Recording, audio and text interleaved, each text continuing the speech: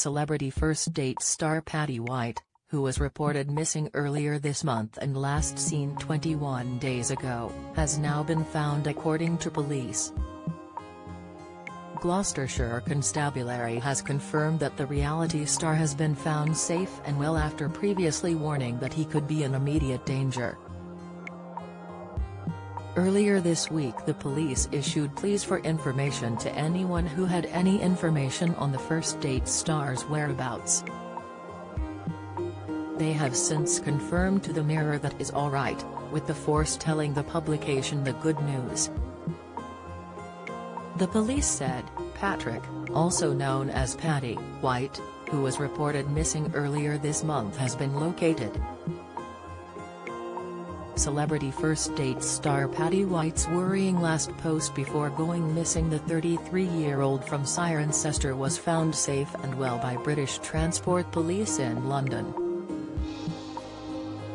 He is now receiving the appropriate support, they added.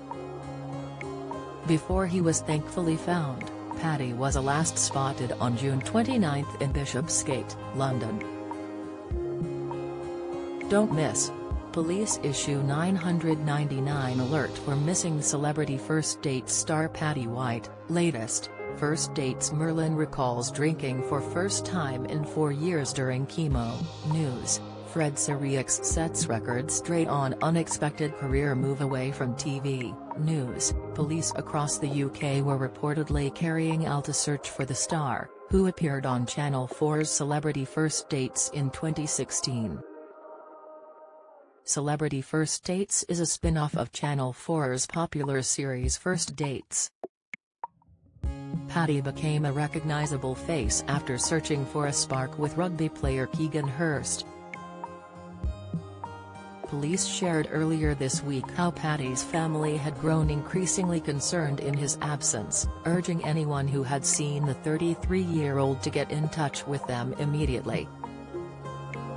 Gloucestershire Constabulary said at the time, Paddy's family just want to know he is safe, so if you have any information, please call Gloucestershire Constabulary and quote incident 532 of 8th of July.